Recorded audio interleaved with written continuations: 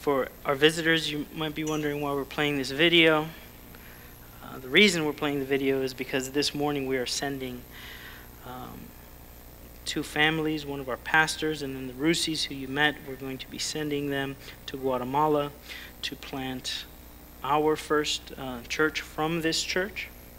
So if you would please, as normally, turn to Luke chapter 24, verse 44. As we have our call to worship. And what we do during our call to worship is we look at texts in the Bible. And what in this text is cause for us to praise, worship, give glory to our triune God. So Luke chapter 24, and I will begin reading at verse 44. Luke 24, 44.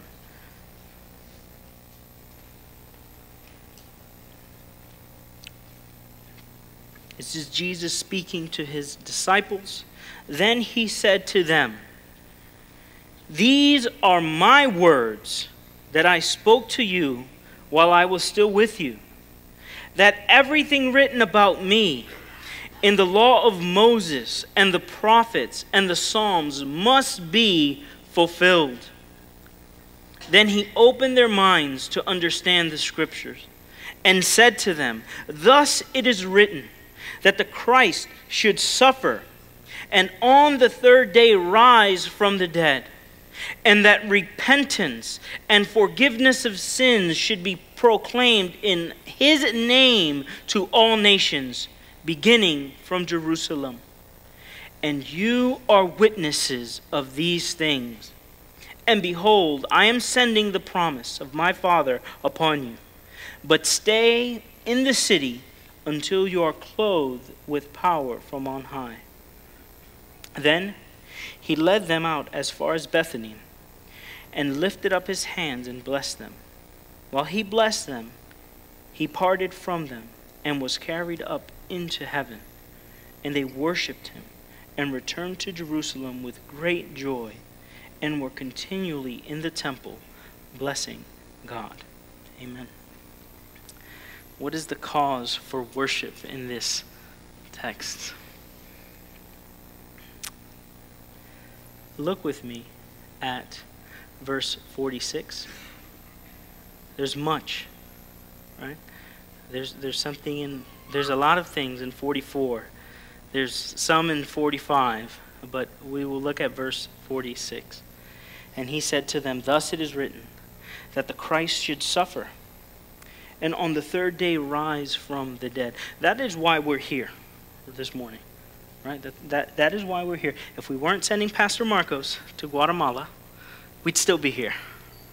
Because Christ suffered under the wrath of God for the people of God, so that his wrath against their sins might be satisfied, and so that they might be washed clean and pure and set aside for the purposes of God. And he rose.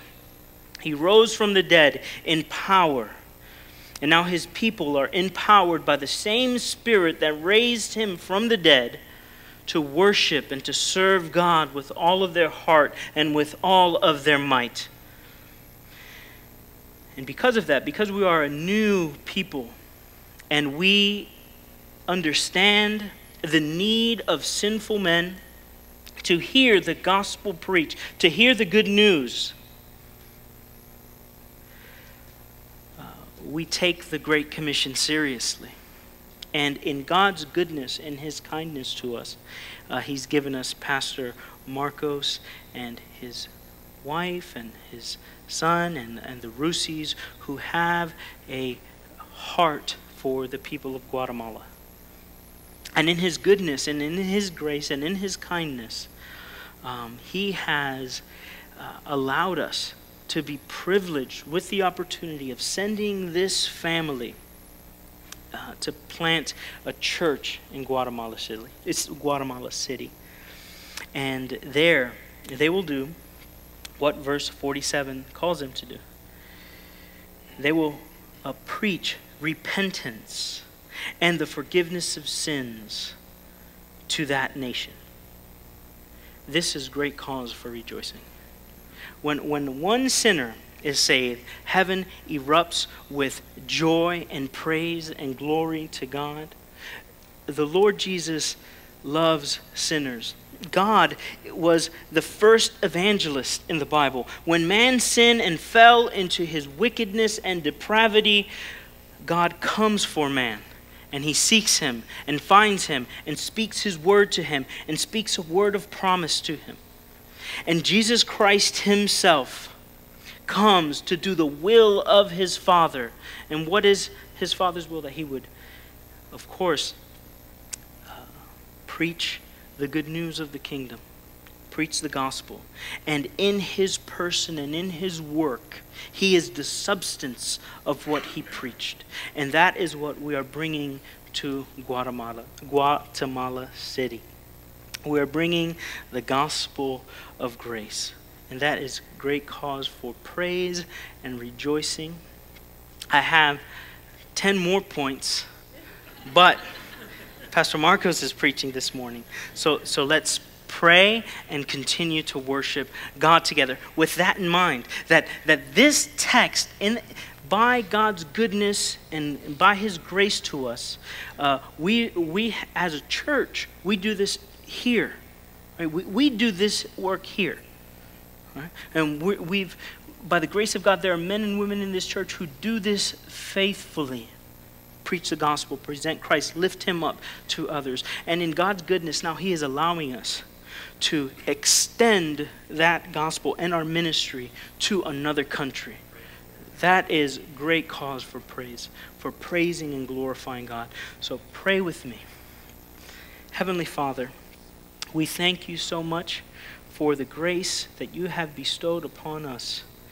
First and foremost, in your Son Christ by the Spirit. And we praise you, Lord. We gather here every Sunday, and we live our entire lives devoted to you because of that. And what great grace now you have extended to us that we can partner with our beloved pastor and with our beloved brother in bringing this gospel to another nation, Lord. I pray that this would just fill our hearts with great joy, that Christ will be lifted up to the men and women in Guatemala. Lord, please, we pray that your Spirit would be here this morning, that you would empower us, Lord, to sing and to pray and to listen with all of our might and all of our heart. In Christ's name I pray. Amen. Please stand and sing.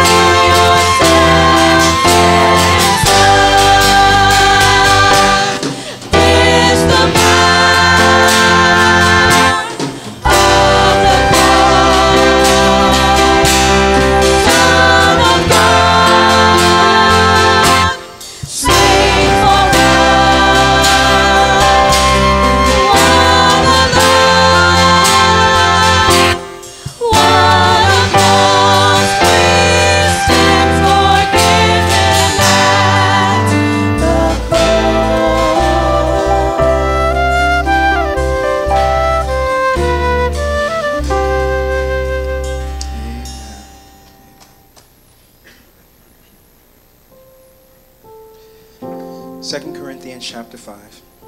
The Word of God says, "Therefore, if anyone is in Christ, he is a new creation. Old things have passed away. Behold, all things have become new. Now all things are of God, who has reconciled us to himself through Jesus Christ, and has given us the ministry of reconciliation. That is, that God was in Christ reconciling the world to himself, not imputing their trespasses to them, and has committed to us the world of reconciliation, the Word. Now then, we are ambassadors for Christ. As though God were pleading through us, we implore you on Christ's behalf, be reconciled to God. For he made him who knew no sin to be sin for us, that we might become the righteousness of God in him."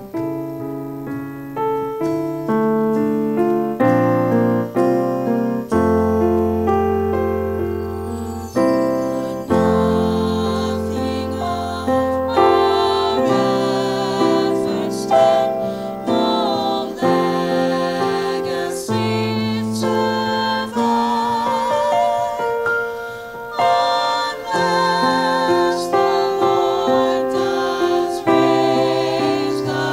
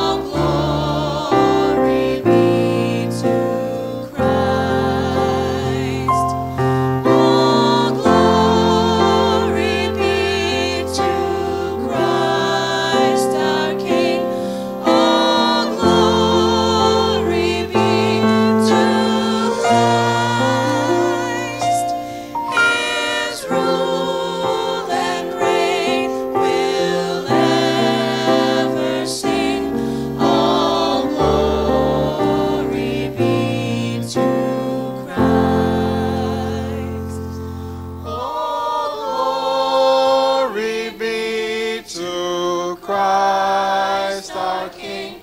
All glory be to Christ. His rule and reign will ever sing. All glory be to Christ.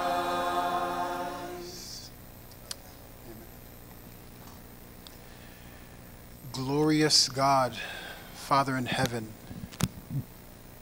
all glory be to Christ Jesus, our Lord and Savior. We are redeemed and saved because of Christ. We are forgiven because of Christ. And it is because of Jesus Christ, our Lord, we look forward to our spending eternity with Him, singing before His throne, glorifying Him for who He is. We are all but a vapor. We are here one day and we're not here the next. Just speaking with a family member last night, a pastor preached last Sunday morning and died last night. And I pray, Lord God, that we would serve You this very morning as if tomorrow is not our own, but that we would worship You this very minute, to glorify You, to worship You for who You are, for what You've done, and for what lies ahead. We pray these things in Christ's name. Amen. Amen. You may be seated. And before we continue with the service, let me give you a few announcements from your bulletin. I'm Pastor Mark Brashear, one of the pastors here at Cornerstone. If you're visiting with us, welcome. We're glad you're here. And you visiting with us this morning, you're visiting on a very special Sunday. We get to conduct a little family business this morning as we prepare to send two beloved families to Guatemala City. Boy, it's going to be a long day if can't move a little faster than this. So I'm getting all teary-eyed over the announcements. If you will turn your bulletin to the announcements page, let me give you a few reminders. Next Sunday, being the first Sunday of the month, we as a church family celebrate the Lord's Supper together. And so we want to remind you of that this Sunday so that you can take this week to prepare for that. It's a very important time. We don't take the Lord's Supper lightly. That's a time of self-examination. It's a time of rejoicing in what the Lord has done. And so next Sunday, prepare for the Lord's Supper. And we'll talk about that more next week. Also, next Sunday, being the first Sunday of the month, we have our leadership meeting after church. So leaders, deacons, please plan to be at that. And also next Sunday evening is our bi-monthly Q&A session. So if you have questions that you'd like to be answered during that Q&A session, please fill those out. You can write out on a slip of paper, give that to Miss Karen after the service. Miss Tina will get those into the computer and be able to answer those for you next Sunday evening. This evening, we're going to have a fellowship with the Mudges and the Roosies. And so please plan to come to that. There'll be a time where you can ask questions of them and a time to encourage them. There'll be a time where we will pray for them, and then there'll be ice cream, food, snacks, all those good Baptist things. Okay, so that's going to be tonight. Please come tonight to the fellowship for those folks. And with that, before we get into the next part of our service, I'd like to play another video for you. Thanks, brothers.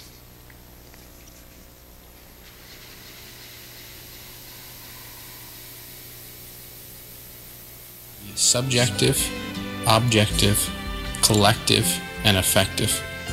So first, subjective. Subjective is the call and the feeling, the burden that Jeremiah had when he said that there was a fire in his bones when his mouth was shut, that he needed to open his mouth in order to preach the Word of God, a burden to preach the Word of God. So subjective is one.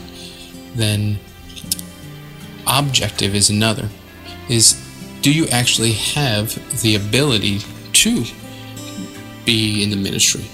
Has God given you those giftings? And by God's grace, I believe He has. So subjective, objective, collective. Collective is, does the church affirm that you have the gift to be able to teach? And by God's grace, Cornerstone Baptist Church has affirmed that gifting. And so subjective, objective, collective, and effective. Effective would be, has the Lord produced fruit? Has the Lord given fruit for that ministry? So how's that worked out for me? That has worked out for me in that years ago, I began to teach the Bible in Bible studies And then I began to study and prepare for the ministry in my local church, Cornerstone Baptist Church, and through those things and more opportunities to serve has just grown and grown and grown, so that the church now is sending us to be able to go and start another church in Guatemala.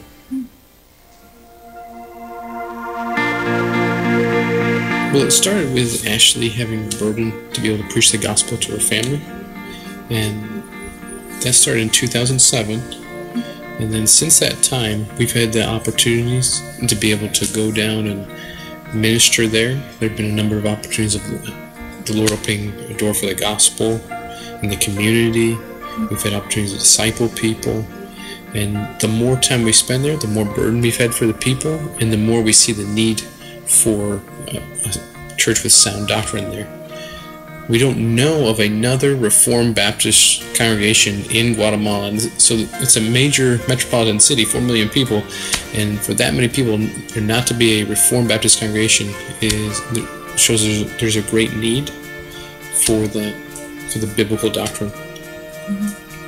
Yeah, and I think what compels or gives me a greater burden is when I was doing some discipleship with some of the ladies there, and how they didn't really have an idea of what a sound biblical church looked like. How is it that you would evangelize? How is it that you would practice church discipline? It was just like they had no clue.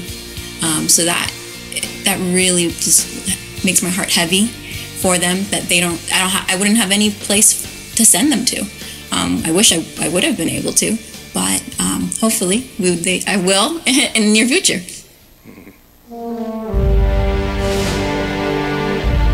If you'd like to be able to help, we've set up the website for that purpose. So the website is missionsgua.org, and it's set up for 3 primary ways to help. One would be that you would be able to pray for us.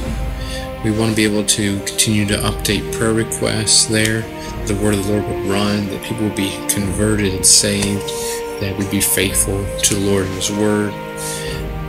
Second, if you'd like to be able to help, then you have the opportunity to give financially on the website, and we may try to make that as convenient as possible for you. And third, if you'd like to be able to consider going long-term to be part of the church or to be trained in missions, then we would be glad to be able to disciple and train people for that very purpose. So I would remind you that in partnering with us, we're not making a McDonald's and we're bringing a business or a restaurant or something to Guatemala. This is about the glory of Jesus Christ. This is about His gospel being spread and people coming to repentance and faith, going to heaven to worship Him. This is about the glory and honor of Jesus Christ. So please join us in this work, and you'll be glad that you did that in heaven.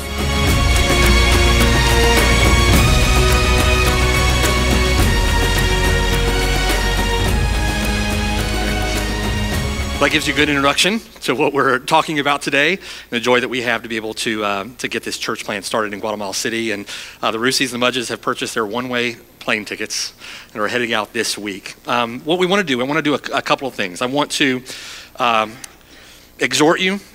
I want to call to your remembrance the work that the Lord is doing and will do there in Guatemala City by His grace through the Mudges, through the Rusies there. And I want to give you opportunity to praise the Lord for this tremendous blessing that we have.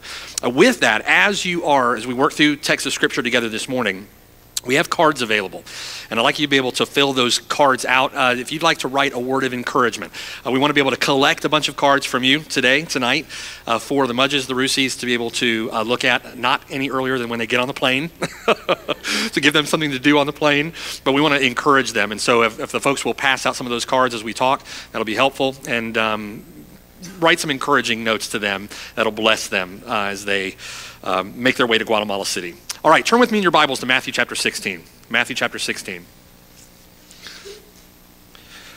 This is a tremendous blessing that we have. The Lord is so gracious, so good. And we've seen the Lord faithful to his promises, faithful to press the gospel into the world. And we've seen the gospel bearing fruit. And we are very, very grateful to play a part in that. But that promise is based in the Lord's faithfulness. That promise made by the Lord Jesus Christ himself. And we get one indication of that in Matthew chapter 16. And look down with me at verse 13. And we want to praise and thank the Lord. Rejoice in the Lord for what he's doing. In Matthew chapter 16, in verse 13, Matthew writes, when Jesus came into the region of Caesarea Philippi, he asked his disciples, saying, who do men say that I, the Son of Man, am? And so they said, some say John the Baptist, some Elijah, and others Jeremiah or one of the prophets. He said to them, verse 15, but who do you say that I am? And Simon Peter answered and said, you are the Christ, the Son of the living God. And Jesus answered and said to him, blessed are you, Simon Bar-Jonah, for flesh and blood has not revealed this to you, but my Father who is in heaven.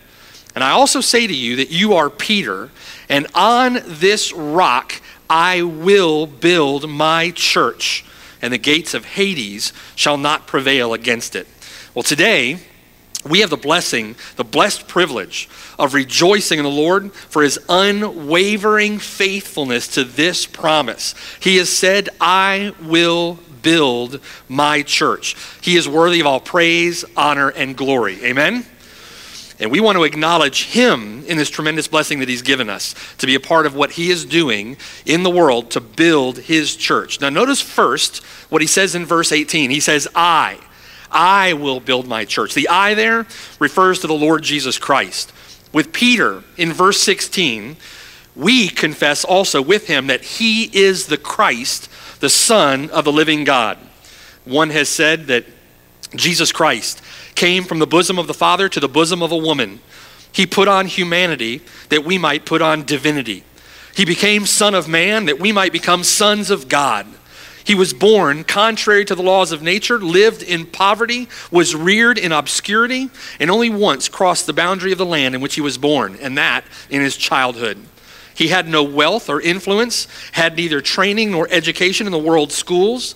His relatives were inconspicuous and uninfluential.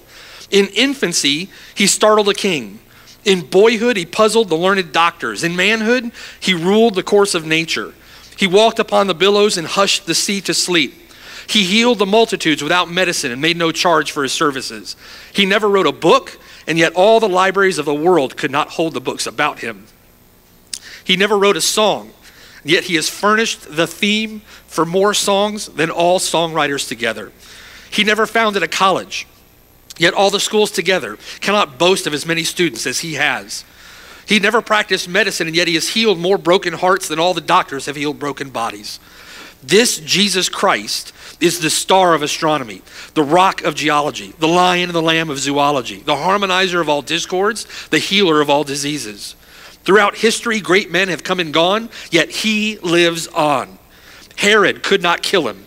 Satan could not seduce him. Death could not destroy him, and the grave could not hold him. In Revelation chapter 5, he is the only one worthy to open the scroll, to open its seals.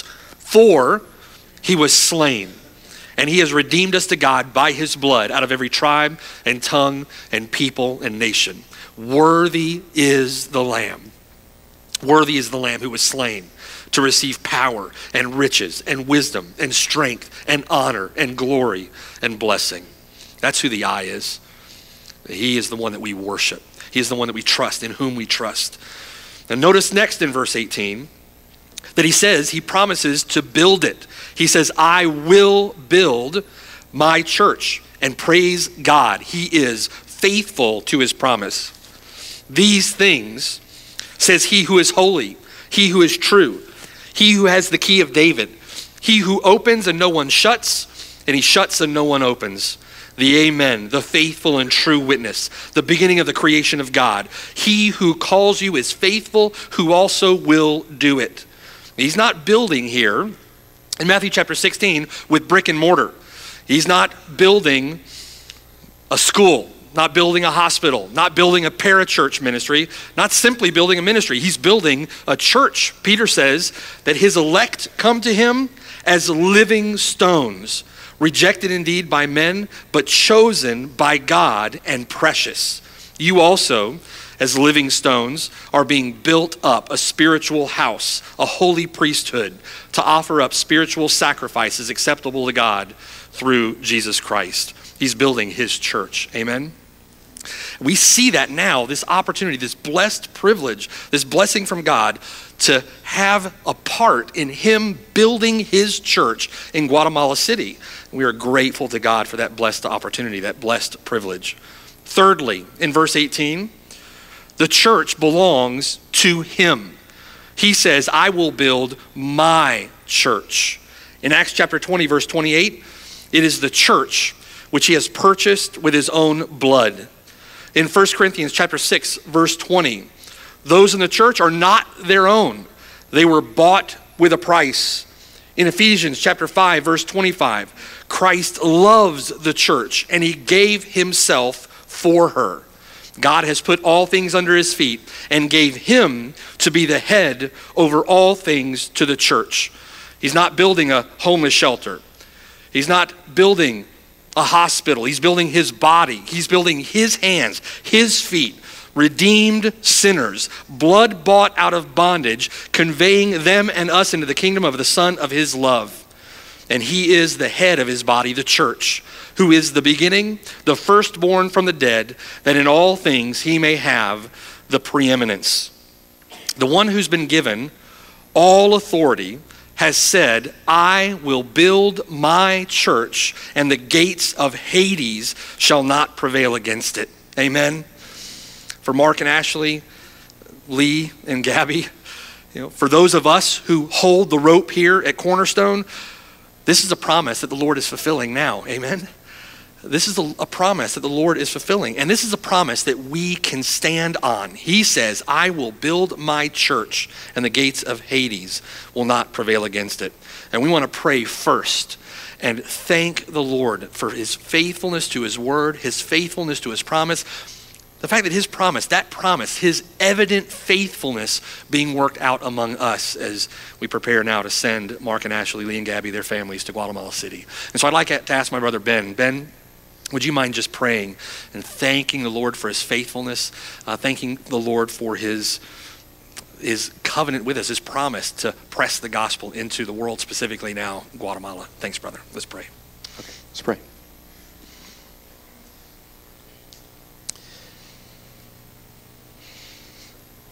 Holy Father, we exalt you today. We glorify you today. Your people see you as enthroned. We see you as our King and the creator of all things, by whom and through whom all things were made.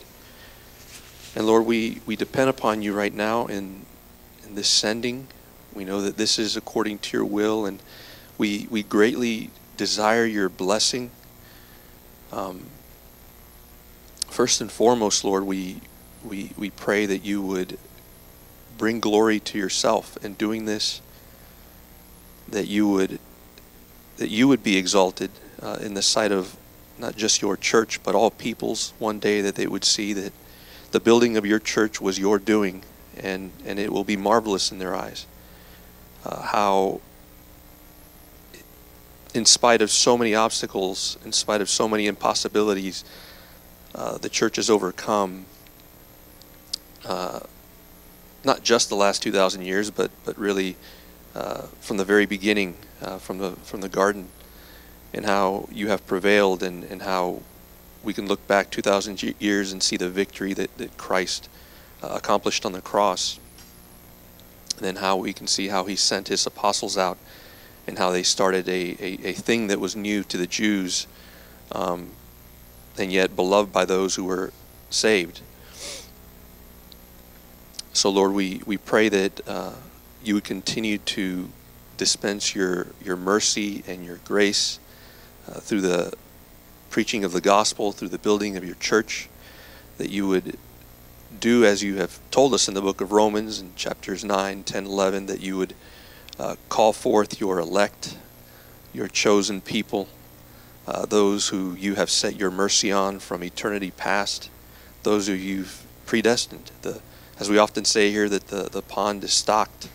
There's no question that people will be saved. There's no question that not everyone will reject the gospel, but rather that those to whom the gospel is preached, to whom God has set aside for mercy, will respond.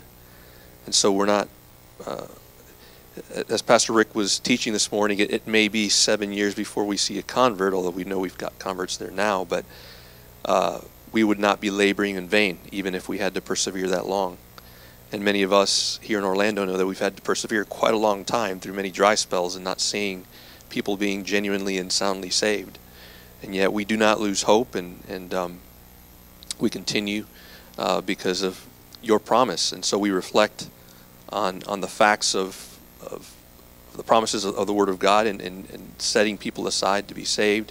We look to the fulfillment of the Abrahamic promise that you would give Abraham just many seed that would not even be more than the stars, that more than could be counted.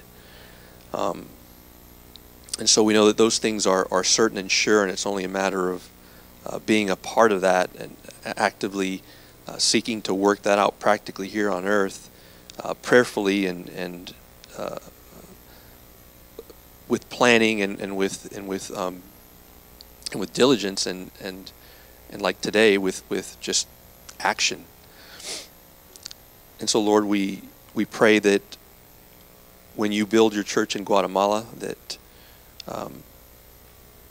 you would use our brothers and sisters mightily out there, that you would, by the gospel, regenerate many souls, justify many people through Jesus Christ, through the preaching of the gospel, that you would radically change the nature of people, that you would they would not require a 12-step program, but rather just an overnight conversion, and that they would see all things new, even from the very next day, as they begin to realize a new life in following Christ. And Lord, we pray that for those people that you will save, that you will sanctify them, that you will deliver them from the power and the presence of sin and of course the penalty of sin, and that you would form out there another part of your overall universal church of living stones being put together by the Lord himself to one day be just a testament of your great power and your great mercy on sinful and wicked people such as ourselves. And so we're grateful that we have Christ, and he has changed us. He has delivered us from such a great penalty, such a great debt, but also delivered us from the love of sin, the love for those passions, and has transcended us into a place of the love of Christ, the love of the gospel, and the love to see sinners saved. So we pray that you would do all these things that you said you would do, Lord, and that you would allow us to have a part in that in Guatemala. In Christ's name I pray. Amen. Next now, I want to encourage you from Scripture with an example of just how the Lord does that, right? Turn with me to Acts chapter 11. Acts chapter 11. We're a part of a legacy that began with the Lord's promise to build his church. He does that clearly in Scripture. He's done that throughout history, and now it's our turn to bear that same torch for him as we pray Iglesia Biblica Antorcha. I feel like an Italian when I say the name. But we look forward to that as we carry that torch in our generation, in our piece of history. But I want to encourage you with this from Scripture, this legacy. Look at Acts chapter 11 and drop down to verse 19. You have the church at Jerusalem. After Pentecost, when the Holy Spirit was given and the church was founded, 3,000 were added and then more were added. Look at verse 19. Now those who were scattered after the persecution that arose over Stephen traveled as far as Phoenicia, Cyprus, and Antioch, preaching the word to no one but to Jews only. Immediately after the church was founded, there came persecution. That often is the case. And in verse 20, but some of them were men from Cyprus and Cyrene who, when they had come to Antioch, spoke to the Hellenists, preaching the Lord Jesus. And the hand of the Lord was with them, and a great number believed and turned to the Lord. And there the church at Antioch was planted. Verse 22. The news of these things came to the ears of the church in Jerusalem, and they sent out Barnabas to go as far as Antioch. When he came, he had seen the grace of God. He was glad and encouraged them all that with purpose of heart they should continue with the Lord. For he was a good man, full of the Holy Spirit and of faith, and a great many people were added to the Lord. Then Barnabas departed for Tarsus to seek Saul. When he had found him, he brought him to Antioch. And so it was that for a whole year, they assembled with the church and taught a great many people. And the disciples were first called Christians in Antioch. So you have the church in Jerusalem gets planted. The church immediately begins to share the gospel, immediately preaching Christ. Persecution had scattered them, and through that means, God planted the church in Antioch. Turn the page with me and look at Acts chapter 13. Acts chapter 13. The Lord promises to build his church, and we see him doing that here throughout the book of Acts, but specifically with one example beginning in Acts 11. We see the church in Antioch planted. In Acts chapter 13, look at verse 1. Now in that church that was at Antioch, there were certain prophets and teachers, Barnabas, Simeon, who is called Niger, Lucius of Cyrene, Manaen, who had been brought up with Herod the Tetrarch, and Saul. And as they ministered to the Lord and fasted, the Holy Spirit said, now separate to me Barnabas and Saul for the work to which I have called them. Then, having fasted and prayed, they laid hands on them and they sent them away.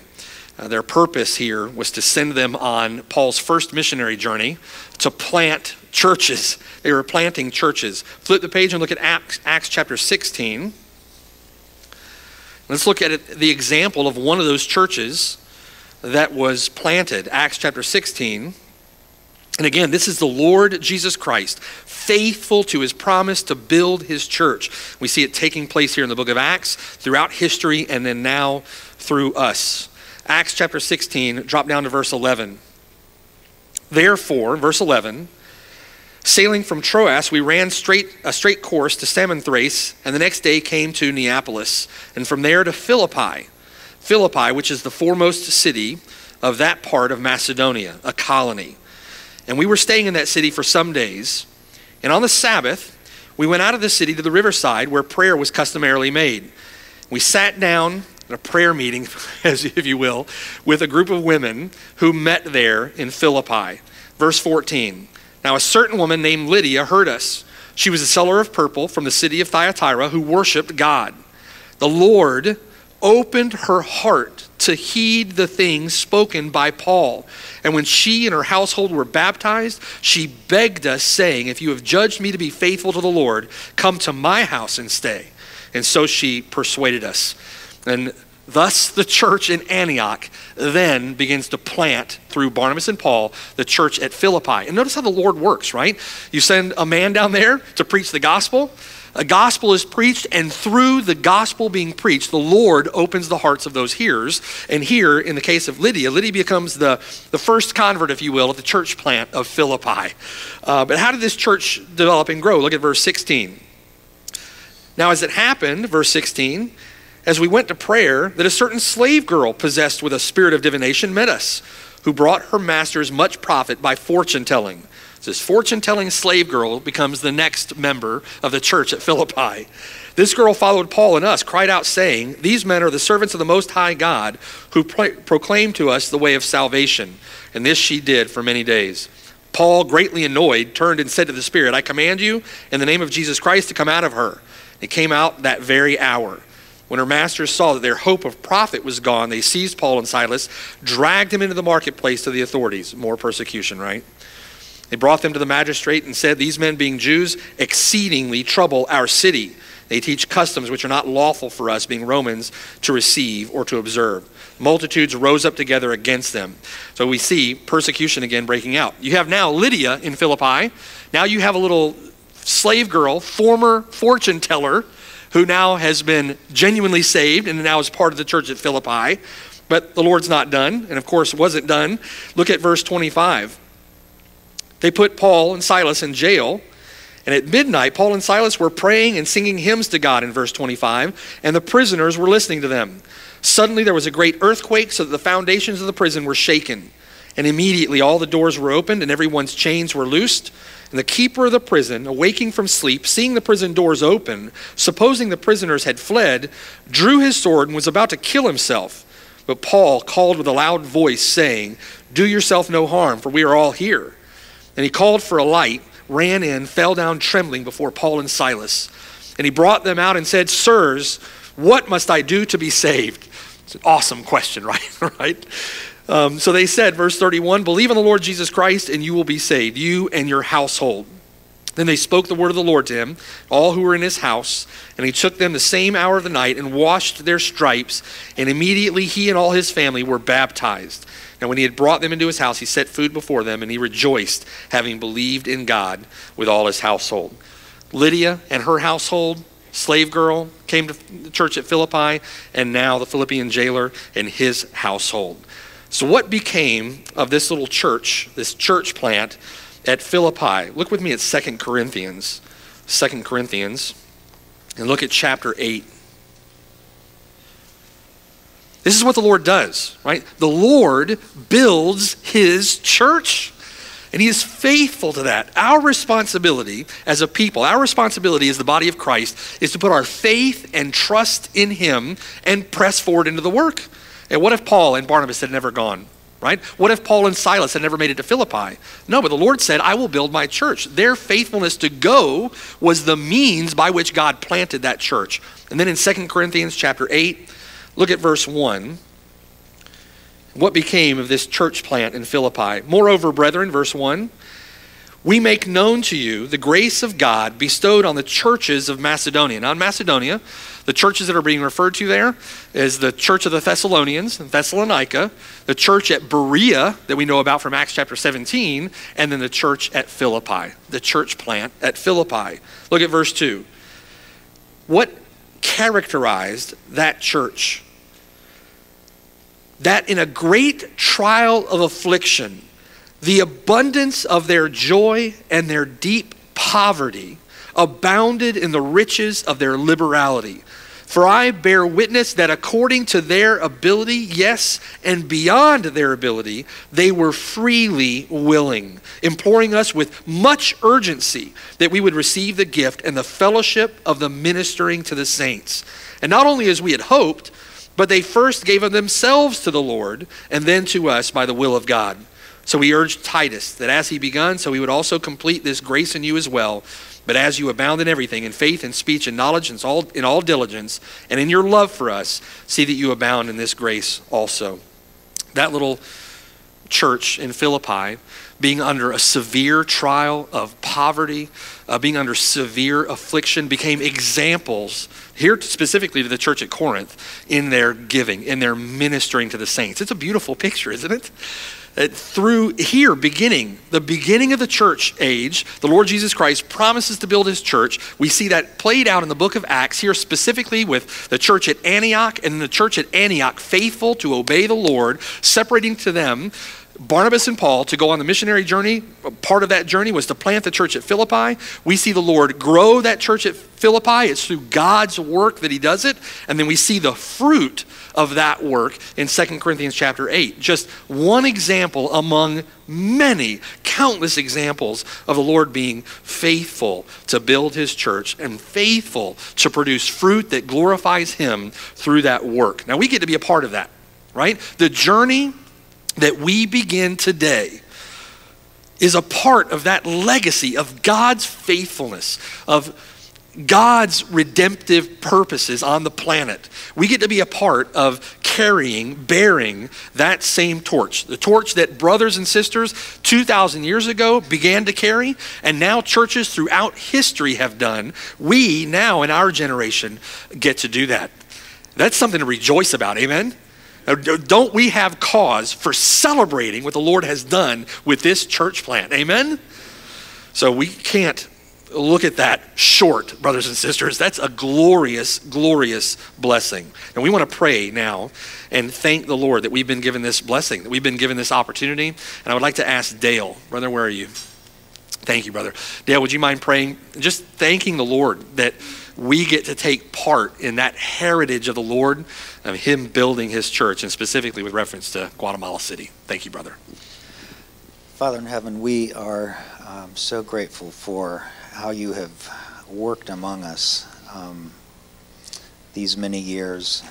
Just here in this church, we have seen how you have guided us and protected us and blessed us, and we're just amazed when we think about even our own salvation, how you've peeled away scales from our eyes and caused us to see ourselves the way that you see us, and then at the same time given us the gift of repentance and faith and called us into your kingdom. And our praise for you for this kindness is just endless. We worship you and thank you, and Lord, we are so grateful too for the privilege of being the stewards of your gospel here in this community and throughout the city, even the state, and now to other countries. Lord, over the years and many visits that the people in this church have made to Guatemala, already dozens, even hundreds, have heard the gospel preached, and Lord, we know that your word does not return void, and we think of people that we've already spoken to. Oscar, a young man in Parque Central in Guatemala City, and Elugelio, a guard that we spoke to at a neighborhood in Guatemala City, and Angel and Carlos, a shopkeeper and his employee, Maria, a lady who wanted to kill her father for the abuse that he had inflicted on her, Manuel, a drunkard, crying as if to be aware of the chains that he was bound by, Rolando, a cab driver, and Carlos, a vendor, and the names just go on and on, Lord. And in that city of millions, there are so many who have not yet heard. They've been exposed to all kinds of false messages that are preached by wicked men who are building fortunes for themselves, and rather than glorifying you. And so there's a war there, Lord, for the souls of people, and we just count it a privilege that you've enlisted us to send Mark and Ashley and Lee and Gabby.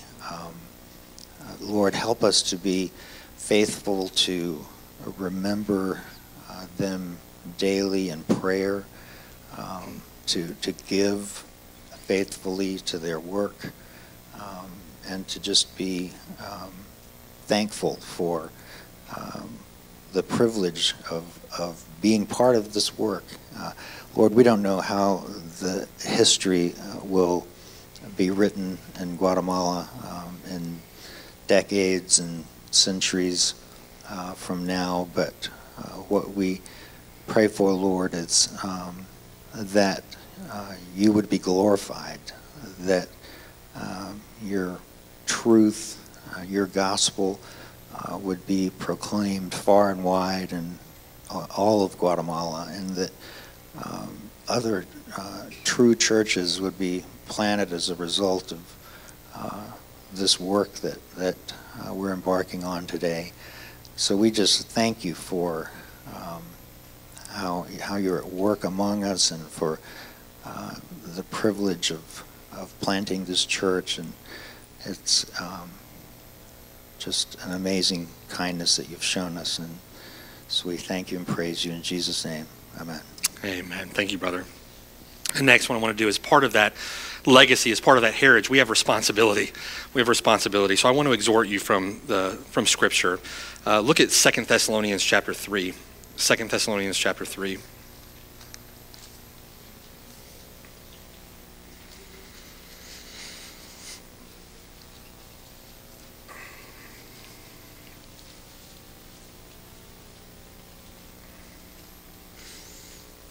So first to Cornerstone Orlando, and then to Cornerstone Guatemala. 2 Thessalonians chapter 3. For those of us who will remain here, look at verse 1.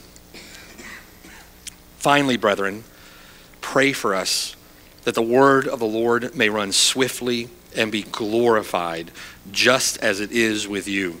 That's interesting there. We need to pray. Just as Dale was praying, we need to continue to pray for the Rusis, for the Mudges. We need to pray for people in Guatemala. We need to pray that the gospel runs swiftly and will be glorified. And then he adds that phrase, just as it is with you. We need to maintain faithfulness to spread the gospel here. Maintain faithfulness to preach the word of God here. We have unreached people in our own backyard. Amen?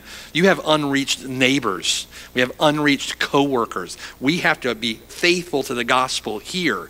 And that's one of the reasons, with a clear conscience before God, that as we're faithful here, we can then send Mark and Ashley, Lee and Gabby, their families, to Guatemala City. It wasn't that Paul and Barnabas were sent from Antioch, and then all of a sudden Antioch ceased their work of evangelism. You know, Paul and Barnabas are going to take care of that.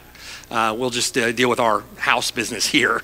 No, those faithful brothers, faithful sisters kept preaching the gospel, and we need to do the same and honor the Lord in that. Verse 2, also pray for them, that they may be delivered from unreasonable and wicked men, for not all have faith. Verse 3, but the Lord is faithful, who will establish you and guard you from the evil one. And we have confidence in the Lord concerning you, both that you do and will do the things that we command you. We need to pray. We need to, as our brother prayed, we need to continue giving. We need to give tithes to this church, offerings above and beyond the tithe to the work in Guatemala. Praise the Lord, he has provided for them financially. We're very grateful for that. There's more to be done. Keep giving. And a year from now, keep giving. Keep being faithful to your word to support them in that. This is not going to be a sprint. This is a marathon. So keep giving. Encourage the families in the work. Encourage them. Text them regularly. I don't know how text works to Guatemala, but keep doing it until we figure out. If it doesn't work, we'll do something else. Send up smoke signals, carrier pigeons. But we need to encourage them in the work. It can be very lonely, very difficult work. And it's going to be difficult, and it's going to be daily evangelism, hardship, difficulty. There's already been difficulty. By the Lord's grace, he's allowed that to happen so that we don't depend upon ourselves or our own strength, but we learn to depend upon him. And we've already seen a tremendous amount of difficulty even getting the church started down there. So please continue to encourage those families. And then you can plan at some point in the future to go down and visit and encourage them by your presence and working and laboring down there with them. So we'll talk about that more as the months pass, and we're able to do that after they get settled. All right, to Cornerstone Guatemala. Turn to 2 Timothy chapter 4. And I want to exhort Pastor Mark, Lee, and their families from 2 Timothy chapter 4 with a work that has to be done. And Paul says to Timothy, and Paul says to you, to us, he says in verse 1, I charge you therefore before God and the Lord Jesus Christ, who will judge the living and the dead at his appearing in his kingdom. Preach the word. Be ready in season and out of season. Convince, rebuke, Exhort with all long suffering and teaching. For the time will come when they will not endure sound doctrine, but according to their own desires, because they have itching ears, they will heap up for themselves teachers. They will turn their ears away from the truth and be turned aside to fables. But you be watchful in all things. Endure afflictions. Do the work of an evangelist and fulfill your ministry. It's a high calling, right? And praise the Lord for Mark, Lee, their families, that he has raised up what we see as faithful men to do just that. And so we rejoice in the Lord for that grace. But we want to pray and ask the Lord's help now in our keeping our charge, and that also that Mark, Lee, their families would keep their charge as well. Is Pastor Rick down here? Okay. I'm sorry, somebody pointing? Okay, he's not. Robinson, would you mind, brother, praying for us that we would keep our charge, for Lee and Gabby, for Mark and Ashley, they would keep theirs as well. The Lord's help. Thank you, brother. Father in heaven, we come before you once more to thank you for this opportunity, Lord, to be able to send off the Mudges and the Rusis to Guatemala to preach your word. We pray, Lord God, that us as a church, that we would ourselves be faithful in the ministry, that we would care for the dying, care for the lost souls that are here amongst us in our neighborhoods.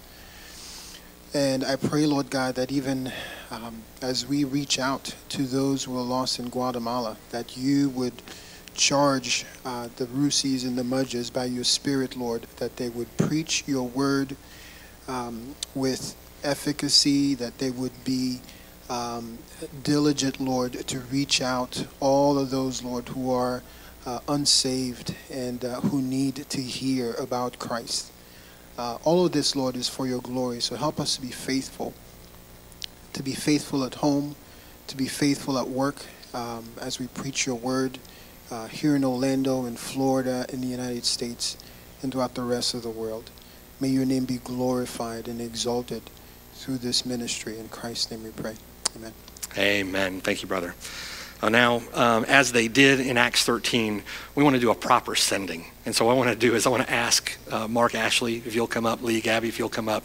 Maybe just come and stand down front, if you will. Deacons, if you're a deacon here, deacons, come on up too.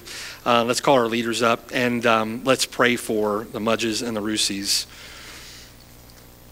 And do an official commissioning and official sending. Come on, brothers. Pastor Rick, if you want to come up, brother. Thank you, man.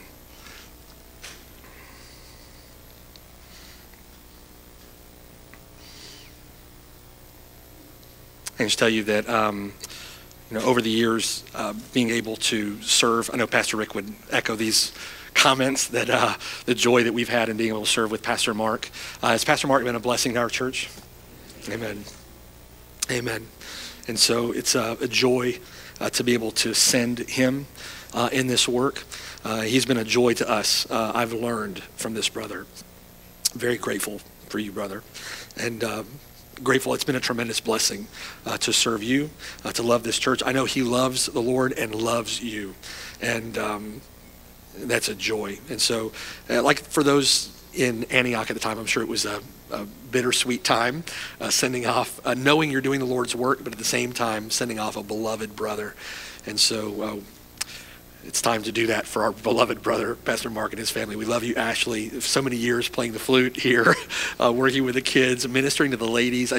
Countless conversations that I've come to know about where Ashley's been an influence in somebody's life. Gabby, the same thing.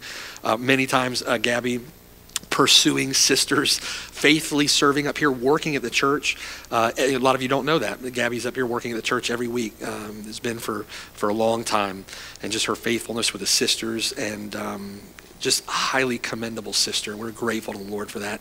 My brother Lee, man, I remember when you came.